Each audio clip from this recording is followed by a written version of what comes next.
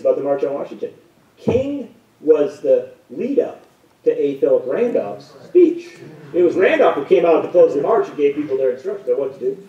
And so here's this guy, yet he couldn't stop himself from going out to the barber shops and the beauty shops to organize and to tell people, you know, you got to do this, you got to be involved, you got to come down to Washington, D.C.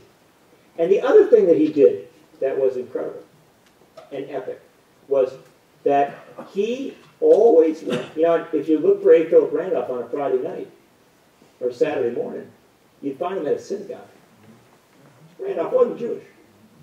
But he believed in building coalitions, going across racial lines, going across religious lines, going across class lines. And there's an incredible story about the March on Washington. The woman who wrote the poem that's the inscription on the Statue of Liberty, "Give me your tired poor." That woman was a New Yorker, a Jewish woman named Emma Lazarus. And Emma Lazarus, as a young girl, became committed to social democracy, to radical change. She died very, very young. Left these poems, including the one that was on the Statue of Liberty. And radical women in New York City, Jewish women, formed what were called Emma Lazarus societies. And these were mostly younger women in the 1910s, 19-teens. And they started organizing all over the country. There was Emma Lazarus societies all over the country, Jewish women. And they called themselves the Emmas. And even when they got really, really old, like in their 70s and their 80s and their 90s, they still went to their meetings and they called themselves the Emmas. And when A.Phillip Randolph called the March on Washington, if you looked out from the stage and you saw mostly, this is absolutely true, mostly African-American faces come on the buses and the trains from all over. But if you looked out, you know, you'd see UAW members, because Walter Reuther believed passionately in supporting this struggle. You would see members of 1199, hospital workers, because Leon Davis, the head of the hospital workers, believed passionately in this struggle. But mostly it's African-American faces.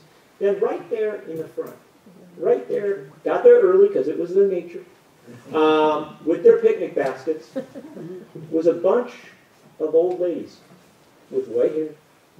And they had a big banner up that said the Emma Lazarus Society. And it was the Emmas. And the fact of the matter is that they loved A.Phillip Randolph because he always came to their meetings. He always spoke to them. He came to their synagogues. He came to their community centers. And they recognized him as part of what they were all about. We don't often recognize how important that is.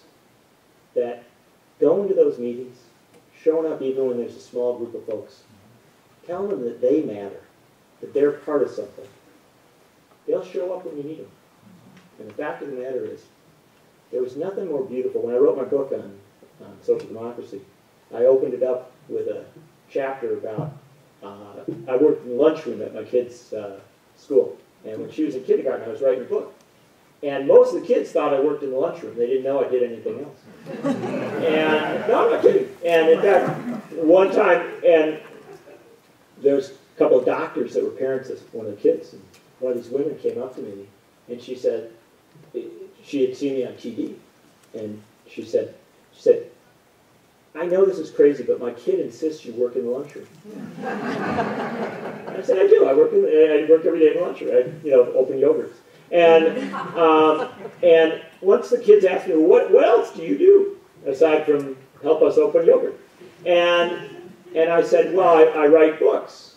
And they said, well, what are you writing about? And I said, I'm writing about social democracy. I'm writing about building movements and radical change and stuff like that, which didn't mean a lot to kindergarten. And then I told them the story about the Emmas.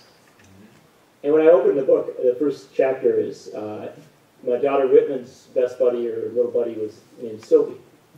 And Whitman's grandmother, who's one of her best friends, is here in the crowd tonight. Whitman's grandmother is the daughter of Wisconsin progressives. grown up, in the La Follette tradition of, radical social justice activism.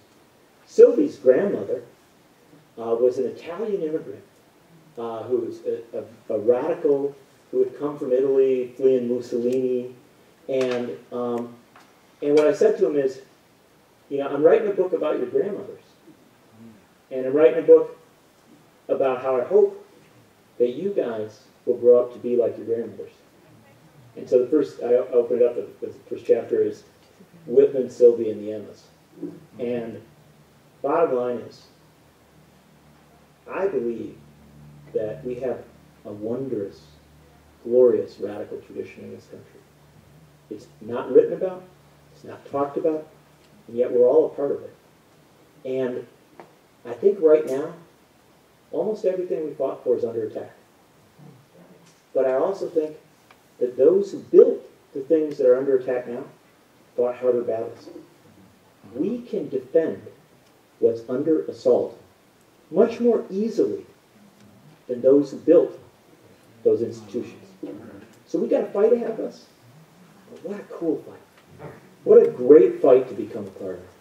And what a wondrous moment it's going to be when we have, if we've got to go to Washington, this August to demand a constitutional amendment to guarantee the right to vote for all Americans because the Supreme Court has thrown out the vote. If we've got to go and do that, if we've got to get on the buses, get on the trains, and get on the planes once more, won't it be a wonderful thing when we see the grandchildren of those folks that Martin Luther King Jr. imagined, little white girl, little black kid up on the mountaintop, and if right next to them we see the grandchildren of the Emmas, and they're all there once more.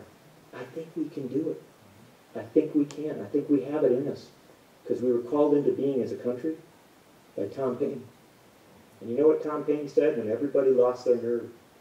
He said, we have it in our power to begin the world over again. And thank you.